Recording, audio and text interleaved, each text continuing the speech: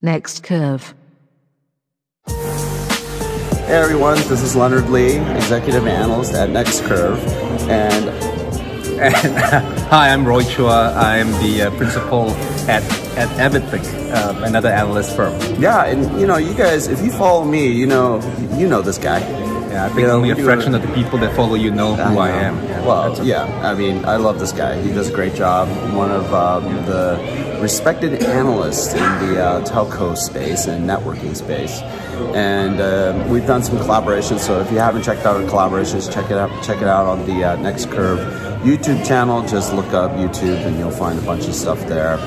A lot of great sessions. In fact, I think we did some very, very, very thought-leading pieces on private networks and a bunch of other stuff. For sure, absolutely. Yes, so we are here at reInvent 2023 with 60,000+ of our closest friends. Yeah, and we are very fortunate to be in the less populated areas of the event. So we're here attending the Analyst Summit, and it's located at the Wynn Hotel, which is beautiful, by the way, and the food is quite good, and the coffee, not bad. It's actually not bad.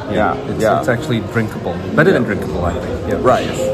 Definitely. And so what Roy and I are doing here is we are participating in the telco, call it like the telco analyst track. I think that's the closest thing to it. Yeah, but we are brought around to the appropriate sessions that are telco related.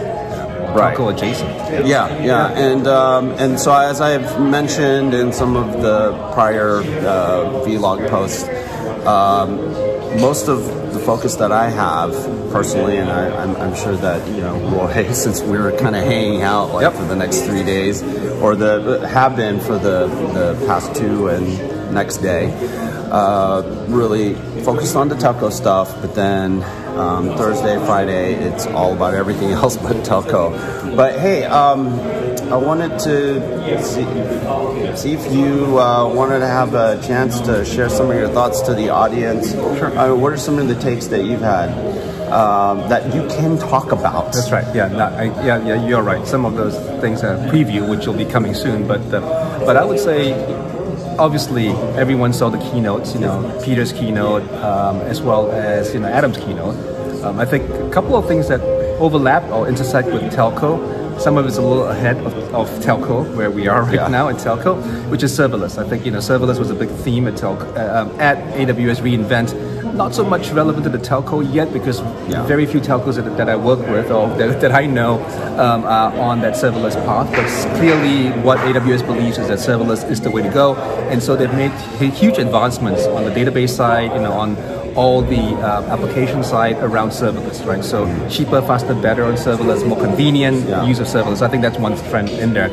Second one is that silicon continues to be important to AWS, and the Graviton 4 with that additional performance, additional cost saving, that is relevant to telco. We're seeing workloads, with RAN being ported or core being ported to some of the Graviton workloads, and they keep reminding us that the early Gravitons already saved 70% in terms of I think it was like energy savings or cost efficiency, right? And so with Graviton 4, it's supposed to get better, and then AI ML, everything's of AI ML. So Trainium 2 is now available along with Refresher 2. So I think that silicon part was clearly important as well. And then beyond that, I think for the telco side, what struck me was the ongoing traction that AWS is having with a lot of telcos. I think it's quite remarkable. I never thought I would see the day where the telcos migrated part of their networks to the cloud, right?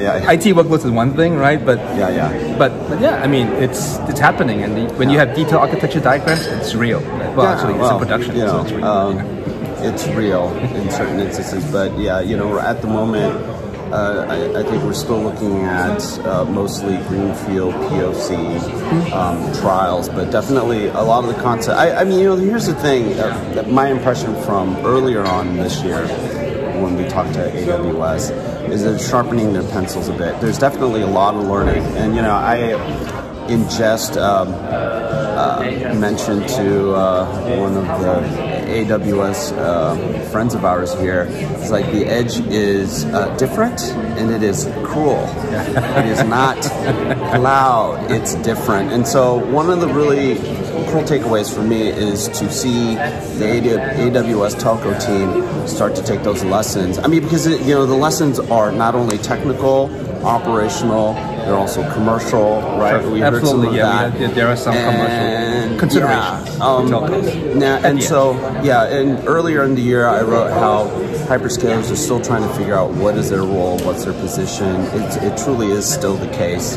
But that being said, there's a lot of traction being made, and especially as AWS continues to iterate with its clients and its partners and figuring out, okay, where does the cloud value proposition really fit in and enable new efficiencies, but also enable new transformations of the industry and the way that operators operate. These things are going to eventually amount to something, right? And ultimately, the hyperscalers, in particular, AWS, will figure out its place. And that's the thing that I think is really important, interesting about this whole telco cloud narrative or story, is that it is really in progress, and it's not exactly an easy. No, it's not. I think the telcos have a very complicated estate on the network side. A lot of it's been built over the last 20, 30 years. 2G is still in existence along with 3G and 4G, and we talk about 5 and 6G, and so they have a lot to deal with. But I think what's clear is collectively, I think the cloud, AWS specifically in this case, and the telcos are figuring out where the early use cases are, and there are some low-hanging fruit like disaster recovery, DR, where you can migrate some of that from the cloud, and the elasticity of the cloud, or the ability to basically store a backup mobile core that you don't have to bring up and pay for until you actually need it. That's a smart use case. So I think very promising. Very promising. Yeah, and again, all that, and then there's some use cases. Obviously, a lot of the brownfield stuff. At the moment, look kind of like ancillary in terms of operational function, but they're discovering where they can be core. But also adapting their commercial models, their deployment paradigms, operational paradigms as well, partnership paradigms. That's correct. To make it purpose designed for the telco. I guess to adapt to the telco. I think the adaptation is happening both ways. I think telcos are adapting and understanding what cloud can bring them. And likewise, I think AWS, with a pretty large telco team that already has a lot of domain expertise, are trying to map what the cloud can do for telcos. And I think what's also impressive is their willingness to change their cloud infrastructure and their technologies to adapt to telco needs, right? So, multi-VPC, attachments, right, on the networking side. So it's good. I think everyone's learning. It is good. And as far, everyone's like probably wondering, oh my God, Gen AI. Gen AI. I think what's happening with Gen AI? It's happening. Q is pretty cool. I would say that it's still early yet. I think what Amazon has indicated to us is the importance of Gen AI, and they want to start controlling the narrative, and they want to take lead position where they can, where possible.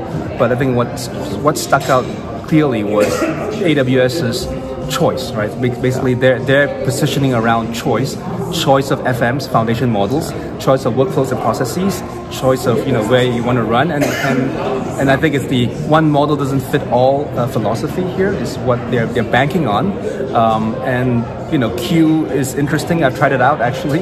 It's not bad. It's I'm sure it'll get better, but it's actually quite promising. And Bedrock, I've actually tried it out as well, and again, I was quite impressed with the fact of how fast. I think that what's interesting is how fast they rolled out some of those new features on Bedrock, not just FMs, but built-in RAG retrieval augmentation that you can just upload your documents in knowledge base and get it, tying into Lambda for agentic or agent-based in access, and then guardrails in there, toxicity checks and all that. And that was very quick, considering a couple of months ago they didn't have any of that available, right? So very fast response. We'll see whether it's able to sort of give them some lead in the market, but the market's changing so rapidly. It's hard to tell. Yeah, and I mean, there's all this talk about who's winning the generative AI race. I don't know who came up with that, but whoever did, it's ridiculous. So stop it. I can tell you who's winning. AI is winning. No, I'm kidding. Whoever's selling how to prompt X Copilot or GPT in 2 days seminar.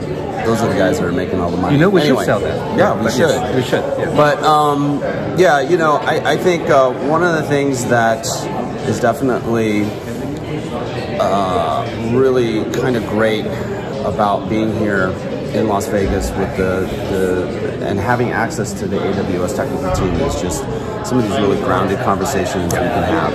And so Ross, Chris, big fans, love what you guys do. Absolutely. We always have, love having those technical conversations with you guys on generative AI.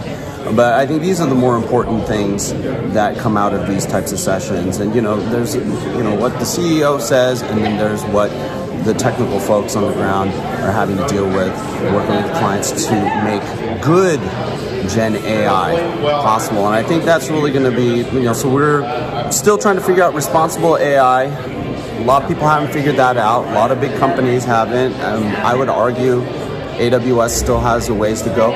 The next thing is good AI. How do you get to good generative AI? So these chatbots, how do you make them reliable? How do you make them actually, agents that contribute to productivity and enablement of workforces, not injecting issues and hallucinating things into your business that can cause harm not only to the business but your customers. That's really going to become a big thing because there's a lot of POCs going on right now, and the standard for what should go GA hasn't been established. I think it's like pretty up in the air. No, I think it's up in the air. So, I think you're right. Most of it's POCs. A lot of it's employee focused because there's some semblance of control. When the external people get when it's external, that's a whole different bar, right? Yeah. Exactly. Agreed.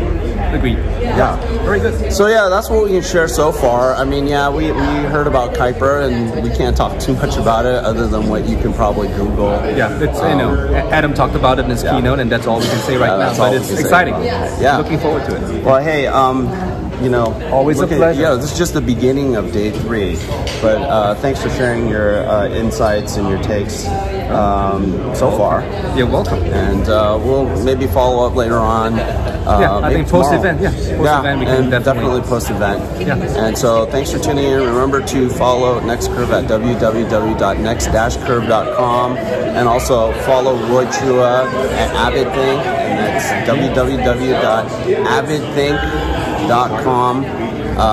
And then also, subscribe to my newsletter, and you will get all of the tech and industry insights that matter from NextCurve. We're out.